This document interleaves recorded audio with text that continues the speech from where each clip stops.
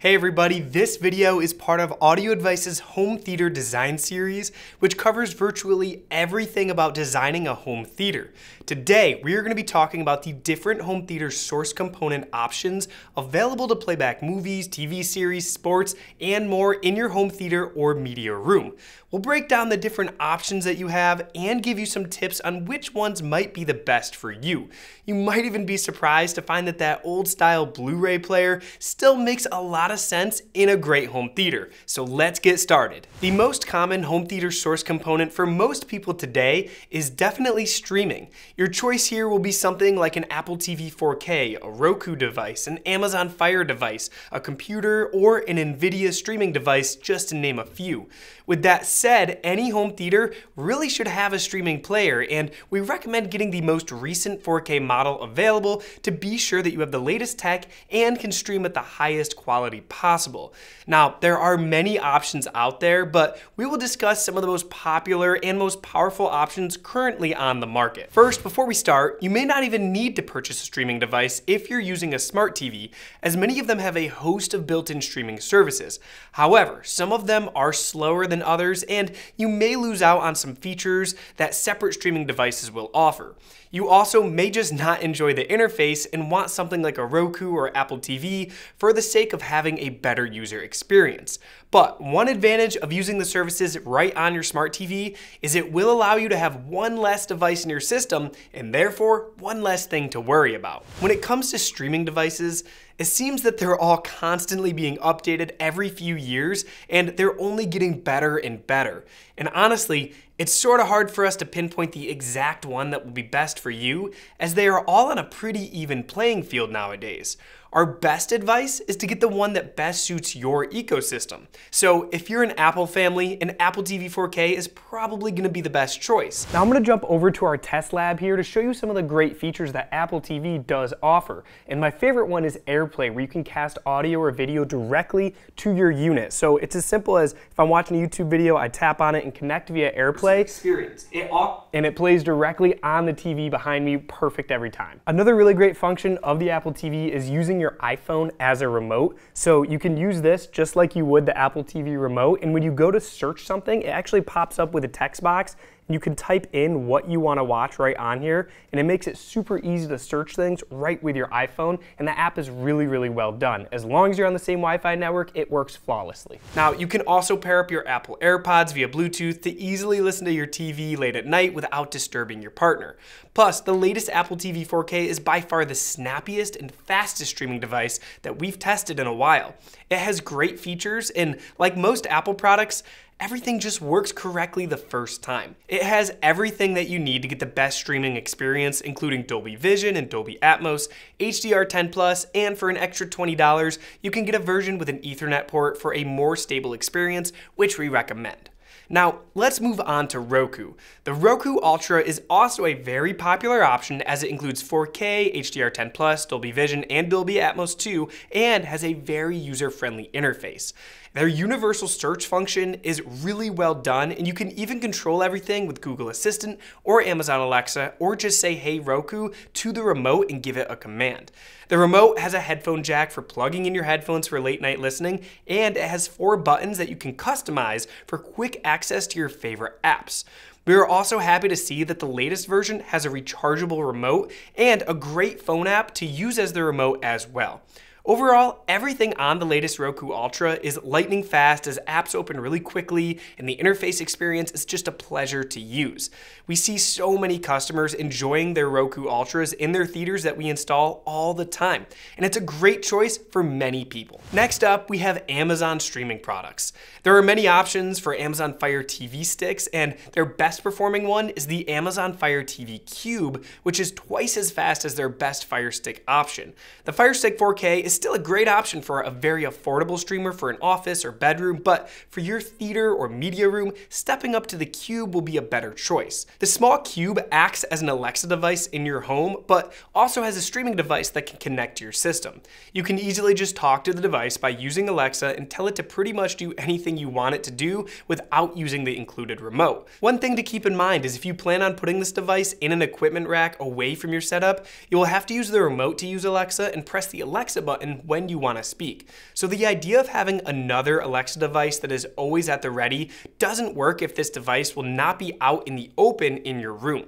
It supports 4K, Dolby Vision, and Dolby Atmos, HDR, and can connect to some Echo devices to use as speakers. However, we recommend getting dedicated speakers and not using those Echo devices as your speakers, as in some of our testing, they didn't sound very good. Overall, the Fire TV Cube is a fast and capable streaming device, but unless you have it out in the open in your room and really want to take advantage of having another additional Alexa device in your room, you may want to consider a couple other options. Next, let's move on to the NVIDIA Shield. Now, the NVIDIA Shield TV Pro is the most expensive streaming device that we will mention here, but also has some unique features that the other options don't have. It comes with 4K HDR, Dolby Vision, and Dolby Atmos, and includes a cool AI upscaling feature powered by a very powerful processor inside. This allows it to upscale HD content to 4K in real time to make everything crisper and clearer. With an additional membership, you can also play games from the cloud that will stream up to 4K 240 frames per second, which is extremely impressive. Now, we haven't actually tested all the gaming features on the new Shield just yet, so let us know in the comments if you want to see more about that feature. Now, it also includes two 3.0 USB ports for expanded storage and can act as a Plex media server. Overall, this device is very powerful and might be overkill for many users unless they want to take advantage of the awesome gaming features or use it as a Plex server. Now, there are plenty of other great streamers out there, such as Chromecast with Google TV, or even a PS5 or Xbox gaming console could work. But one final thing you may want to consider when making your pick is to think about the apps that you use most.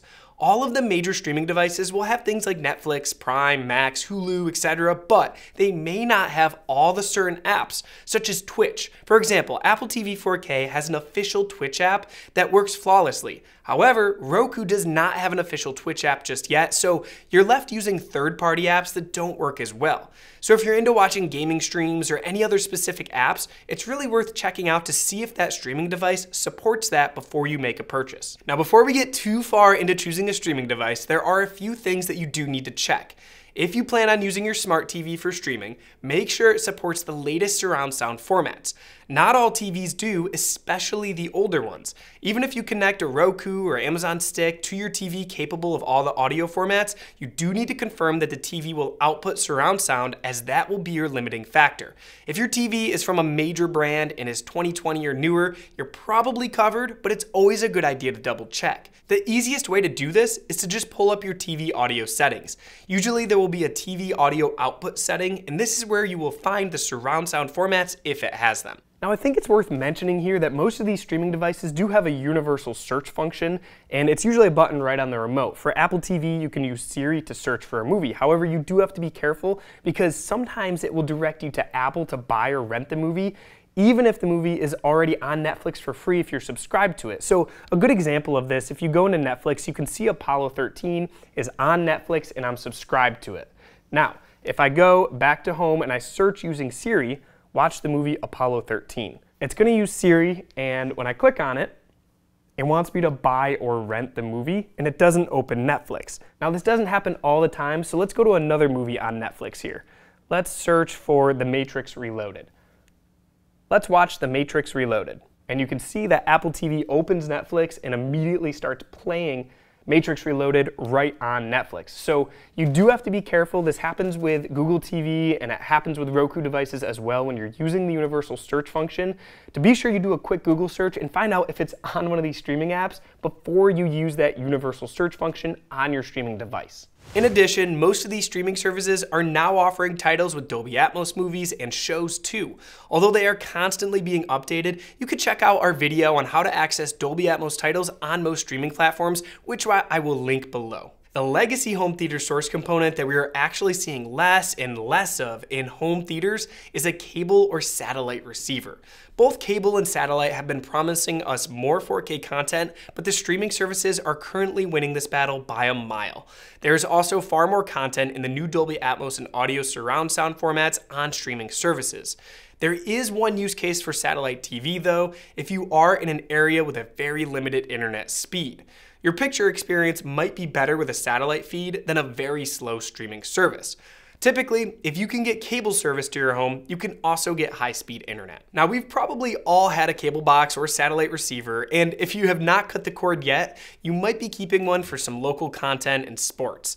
But if you have had yours for a while, be sure to call your provider and upgrade to the newest model. Many times people stick with a very outdated cable or satellite box, just not knowing that they could upgrade if they ask. Okay, the next source component option is one that you might not think of right away, but it's one of the best options for a home theater. Many years ago, it was not possible to have a home theater without a DVD player followed by a Blu-ray player. With the advent of high-speed internet and a massive increase in streaming services, the physical disc is starting to die off.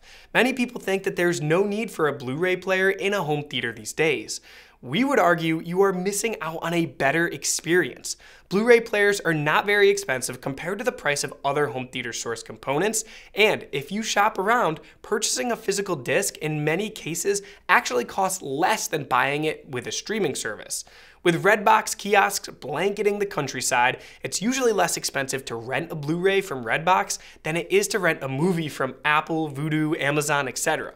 You just have to plan a little bit in advance to grab that disc on your way to the grocery store, but it is less expensive and higher quality than streaming. And one reason to go for that Blu-ray player is the sound. You'll get full audio quality on a physical disc, which does not always happen with a streaming movie. Most streaming services will try to make the picture look the best and compromise the audio with lots of compression. Plus, almost any Blu-ray disc of a movie has the soundtrack done in either Dolby Digital, DTS, HD Master Audio, True HD, or Dolby Atmos, whereas many streaming services compromise the surround track. While you may not see the difference in picture on a smaller TV, if you have a large TV or projector, you should also notice better video quality using a physical Blu-ray disc.